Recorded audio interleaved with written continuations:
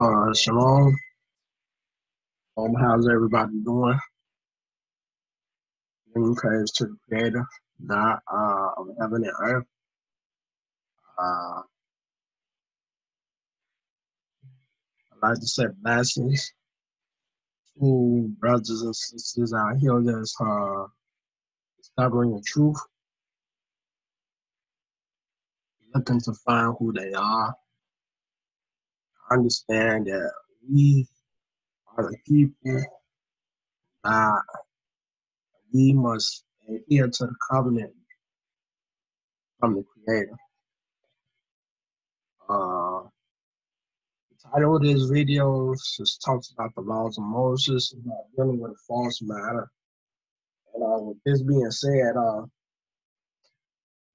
we're not going to content.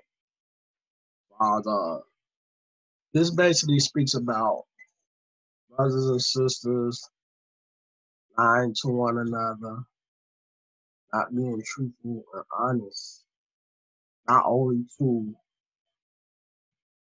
their people, but not being true to their God.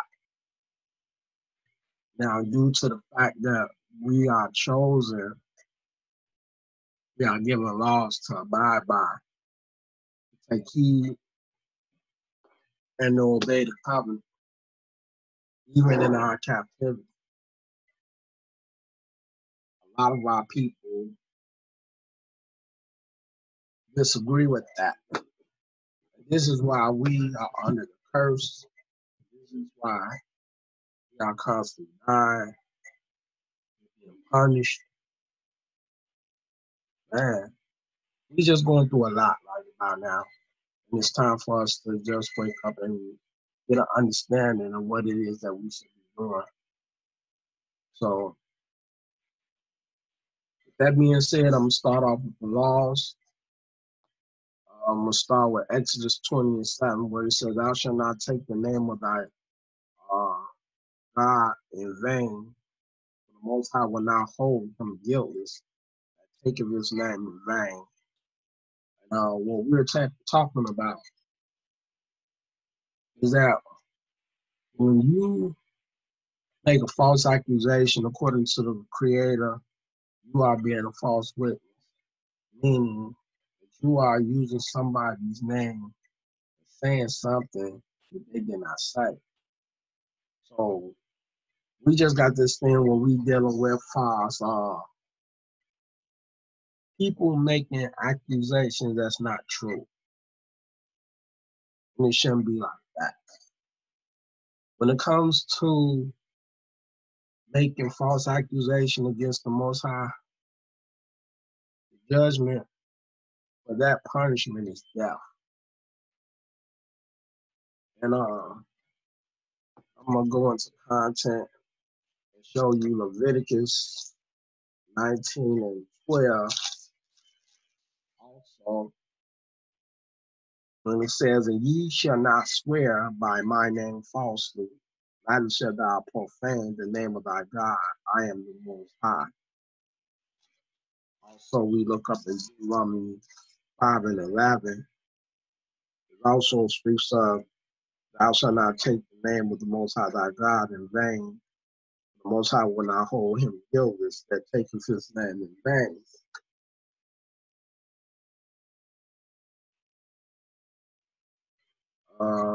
Deuteronomy 5:20 indicates, it says, well, let's go get right here, right? This is talking about taking the Most High's name in vain. And let's go to Leviticus 24. We're going to start at verse 10. This is a testimony according to the laws. What it says, looking at a story about an Israelitish woman who had a son with an Egyptian man who son cursed and blasphemed the name of the Most High. And when that event took place, the Most High tells you, whoever witnessed this event taking place is the first person to stone the victim. I'm going to start in verse 10 where it says, "And the son of an Israelitish woman, whose father was an Egyptian, went out among the children of Yasharal. This son of the Israelitish woman and the man of Yasharal strove together in the camp. And the Israelitish woman's son blasphemed the name of the Most High and cursed. And he brought him unto Moses. And his mother's name was Shalamith, the daughter of the Bree of the tribe of Dan. And they put him inward, that the minds of the Most High might be showed. And the Most High spake unto Moses, saying, Bring forth him that hath cursed without the camp, and let all that heard him lay their hands upon his head, and let all the congregation stone him. Thou shalt speak unto the children of Yasharal, saying, Whosoever curseth his God shall bear his sin, and he that blasphemes the name of the Most High, he shall surely be put to death. All the congregation shall certainly stone him, as well as the stranger, as he that is born in the land. When he blasphemes the name of the Most High, shall be put to death. So this is very necessary when you talk about making accusations or what you want to call them statements against somebody that you feel as though that's making an allegation. And that's why the Most High tell you when we go into the law about witnesses. And we're going to look up in Deuteronomy 19 where the Most High tell you that a person shall be convicted by 2 or 3 witnesses, just not by one. Look at Deuteronomy 19th chapter, we go verse 15. It said, One witness shall not rise up against a man for any iniquity or for any sin, and any sin that he sinneth at the mouth of 2 witnesses or at the mouth of 3 witnesses shall the matter be established. If a false witness rise up against any man to testify against him that which is strong, then both the men between whom the controversy is shall stand before the Most High, before the priests and the judges, which shall be in those days. And the judges shall make diligent inquisition, and behold, if the witness be a false witness, and have testified falsely against his brother, then shall ye do unto him as he has thought to have done to his brother. So shall thou put the evil away from among you. Right? Those which remain shall hear and fear, and shall henceforth commit no more any such evil among you. And thy eyes shall not pity, but life shall go forth life, eye for eye, tooth for tooth, hand for hand, and foot for foot. So this thing is that when you make a false obligation according to something that's being said, and it turns out that that statement that you made according to that person, it be false, that means that whatever it is, the punishment that you thought to do to that individual, it shall be done unto you. This is Exodus 21 and 24, what he just said, eye for eye, tooth for tooth, hand for hand, and foot for foot. So we have to be real careful about the allegations that we make according to whatever you feel that someone said. If you don't have a second witness, then basically you just making a statement, and there's no proof. And the Most High telling you that there has to be at least 2 to 3 witnesses in order to show proof that the allegations is true. Now, I like to go to the other part where we're dealing with the situation about a false matter. And when we look at according to Deuteronomy 5 and 20, it says, Neither shalt thou bear false witness against thy neighbor. You see what I'm saying? If you make a statement against someone not true, then you're talking about the witnesses. You have to you have to face the judgment. What you thought to do to them, it will happen to you. So let me read in the testimony according to this law.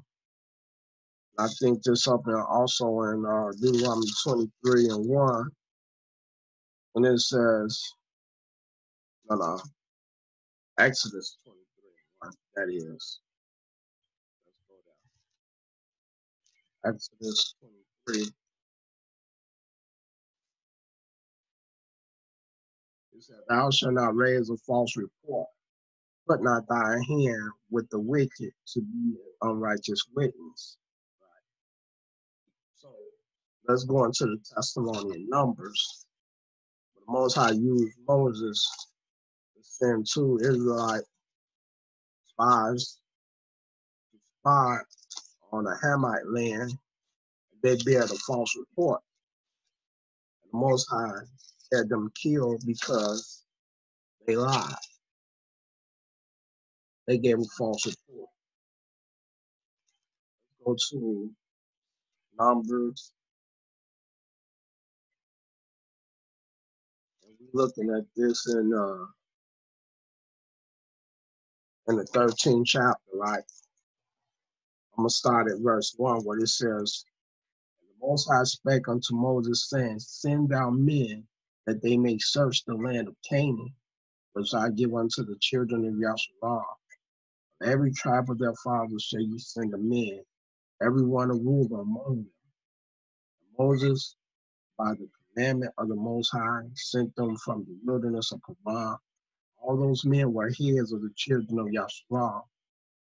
These were their names of the tribe of Reuben, Shamua, the son of Zachar; of the tribe of Simeon, Shaphat, the son of Hori; of the tribe of Judah, Caleb, the son of Jephthah; of the tribe of Issachar, Ibal, the son of Joseph; of the tribe of Ephraim, Shel, the son of Nun; of the tribe of Benjamin, Halti, the son of Raphu; of the tribe of Zebulun, Gadil, the son of Zadi; of the tribe of Joseph, namely of the tribe of Manasseh, Gadai, the son of Susi; of the tribe of Dan, Amiel, the son of Gamadi; of the tribe of Asher, the son of Michael; of the tribe of Naphtali, Nabi, the son of Rashi; of the tribe of Gad, Ruel, the son of Makkah. These are the names of the men which Moses sent to spy out the land. And Moses called Hosea, the son of Nun, Joshua. And Moses sent them to spy out the land of Canaan, and said unto them, get you up this way southward, and go up into the mountains, and see the land what it is, and the people that dwell therein, whether they be strong or weak, few or many, what the land is that they dwell in, whether it be good or bad, and what cities they be that they dwell in, whether in tents or in strongholds, and what the land is, whether it be fat or lean, whether there be wood therein or not. Be ye of good courage, and bring of the fruits of the land. Now the time was the time of the first ripe grapes. So they went up and searched the land from the wilderness of Zin unto the Har. As men come to Hamath, they ascend by the south and came unto Hebron. There Armon, Ishah, and Talmai, the children of Anak, were. Now Hebron was built 7 years before Zon in Egypt. And they came into the brook, unto the brook of Escol, and cut down from thence a branch with one cluster of grape, and they bare it between two upon a staff. And they brought up the pomegranate and of the fig. The place was called the brook Escol, because of the cluster of grapes which the children of Yasharal cut down from thence. And they returned from searching of the land after 40 days. And they went and came to Moses and to Aaron to all the congregation of the children of Yasharah unto the wilderness of Paran to Kadesh, and brought back word unto them and unto all the congregation, showed them the fruits of the land. And they told them and said, we came unto the land whither thou sendest us, and surely a flow with milk and honey. And this is the fruit of it. Nevertheless, the people be strong that dwell in the land, and the cities are walls and very great. And moreover, we saw the children of Anak there. The Amalekites dwell in the land of the south, and the Hittites, and the Jebusites, and the Amorites dwell in the mountains, and the Canaanites dwell by the sea, by the coast of Jordan. And Caleb stilled the people before Moses and said, let us go up at once and possess it, for we are well able to overcome. But the men that went up with them said, we be not able to go up against the people, for they are stronger than we.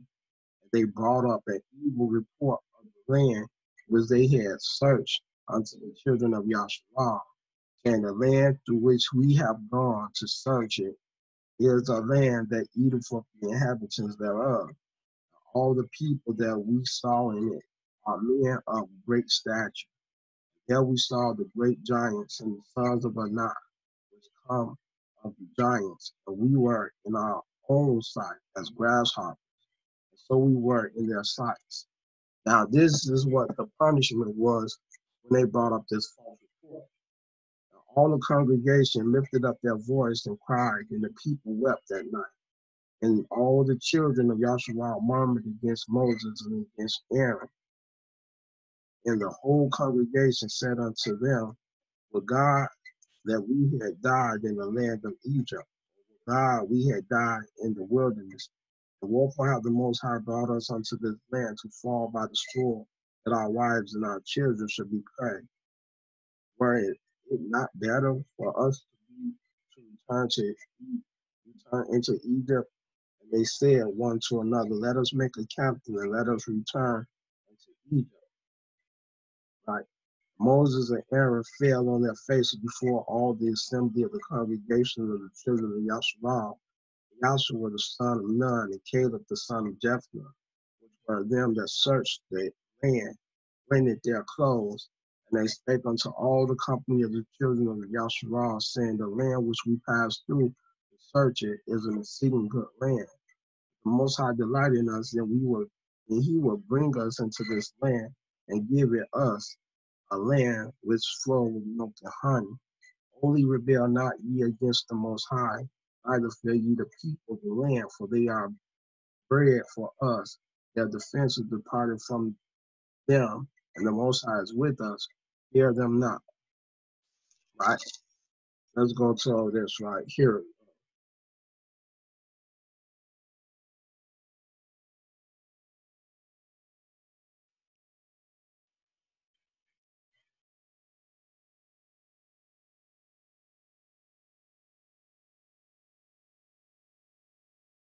Basically, what we looking at, it says in a certain, okay,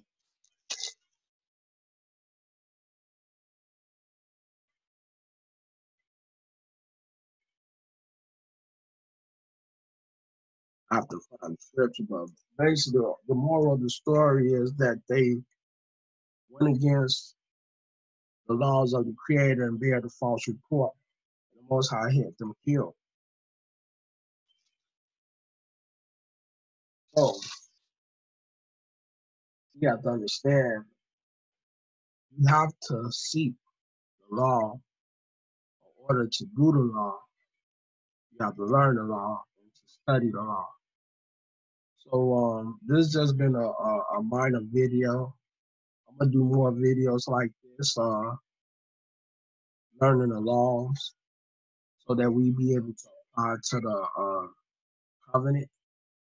And I pray and you know what I'm saying, hope that we all come to understanding that this is something that's very important to us to know who we are, keeping the laws and create. Right.